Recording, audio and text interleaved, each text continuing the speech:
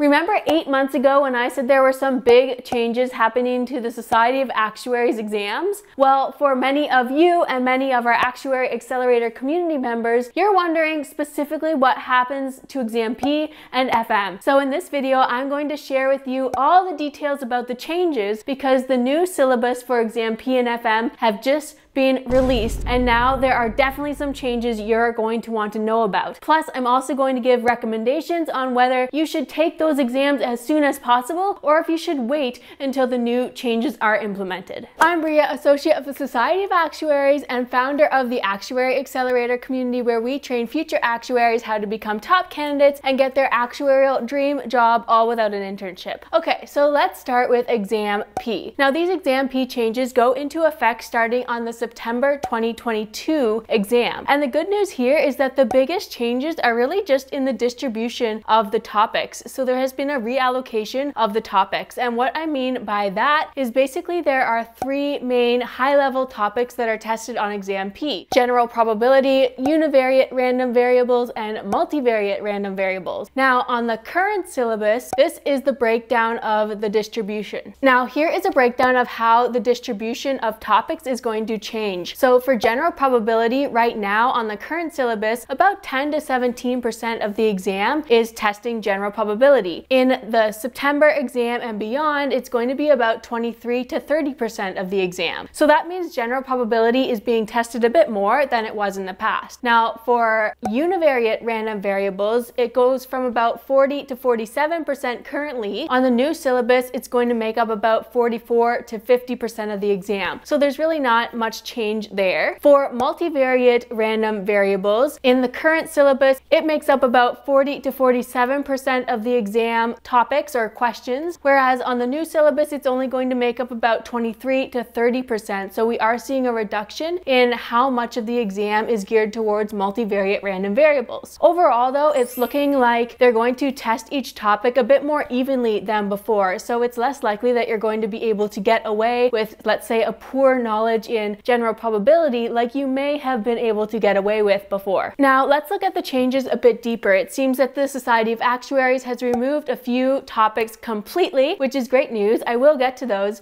but if you are a member of the Actuary Accelerator community, I just want you to know that you can go to the exam resources section of the AAC and get a complete breakdown of what changed on Exam P topic by topic. Okay, so in terms of removal, they have completely removed moment generating functions, yay, and probability generating functions. Those were some of the topics I hated the most on Exam P, so I'm actually pretty glad to hear those are gone now. They've also removed transformations from the syllabus. And now also most of the multivariate section, the third section that we talked about, now focuses primarily on discrete random variables, whereas before it was a combination of discrete random variables and continuous random variables. So that will be a nice change for anyone taking Exam P in the future. It also appears that these two topics have been added to the syllabus for Exam P. However, I know that these topics were tested in the past. It was probably just that they are getting more specific about how they are being tested. In the past, they were probably covered under transformations and MGFs. Now, if you are in the beginner or rising phase of your actuarial journey, then taking Exam P is definitely not something that should be on your radar right now. You have other things to do that are more important. But if you are in the intermediate phase of your actuarial journey, then you're probably considering taking Exam P now or in the near future. Now, I anticipate that these changes to the syllabus are going to reduce your study time by about 2 to 4 weeks, which is great, but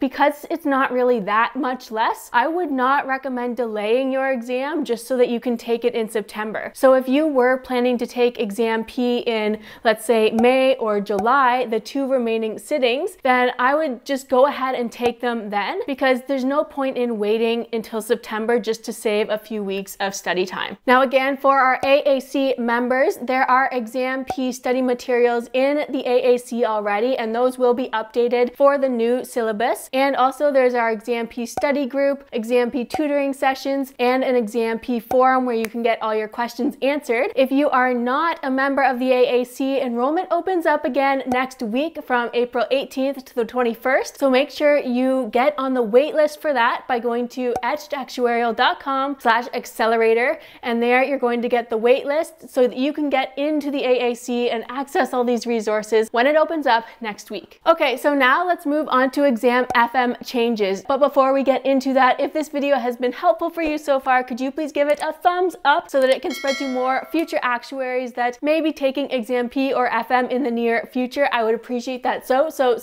much. Okay, so the exam FM changes go into effect October 2022. And one of the more significant changes here is that the exam is no longer 3 hours long. Instead, it's going to be only 2.5 hours long, and the number of questions tested is going from 35 down to 30. Now, this might seem like a good thing, but it's really not, because it means that the average amount of time you have to answer each question is actually decreased. So on the current syllabus, you get an average of 5 minutes and 8 seconds, actually a tiny bit more than that, to answer each question. Whereas with the new syllabus, having to answer 30 questions in just 2.5 hours leaves you with an average of 5 minutes per question. Now, that might not seem like a very big difference, but time does add up on the exam, so you are going to have to go quite a bit quicker now. Now, for exam FM, the majority of the topics have stayed the same, which is generally good news. So under time value of money, annuities, bonds, loans, immunization, general cash flows, and portfolios, pretty much all of that has stayed the same. There is one exception. You no longer have to know the time and dollar weighted rate of returns, which is something that a lot of people got confused on, so I'm glad those are gone. And they've also completely removed topics under interest rate swaps and determinants of interest, which is basically where you learn the different factors that impact interest rates. So those two topics are completely removed from the exam now. So now on the screen, you're seeing a comparison of the distribution of topics tested on the exam, very similar to what we looked at for exam P. So as an example, if we look at annuities, currently on the syllabus, annuities make up about 15 to 20% of the exam, whereas on the new syllabus starting in October, we're going to see annuities make up about 20 to 30% of the exam. Also, you can see down below the two final topics, interest rate swaps and determinants of interest, are now 0% tested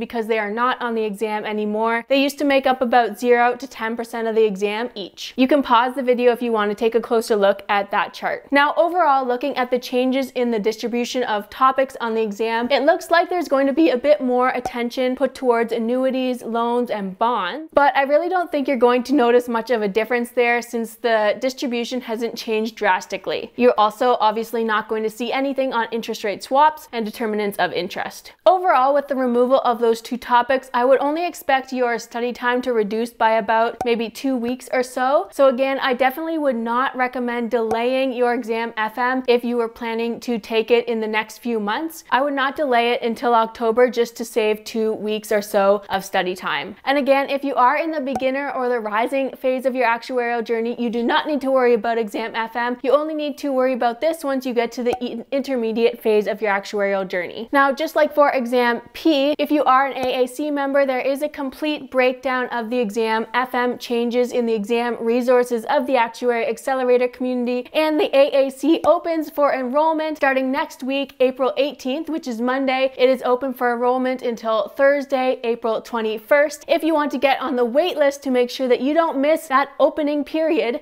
then you go to etchedactuarial.com/accelerator and you will get all the information there about how to get onto the wait list. Our AAC members get access to study materials for exam P. They will get the FM study materials when they are released in the coming months. You get access to our WhatsApp groups for each exam, our tutoring sessions, our forums, plus everything else that will help you become a top candidate for actuarial positions. Now, I said before that there are some things that you need to do before you take an actuarial exam, so if you want to know more about that, then you can go watch this video next. And that is all for this week. I will see you next Tuesday.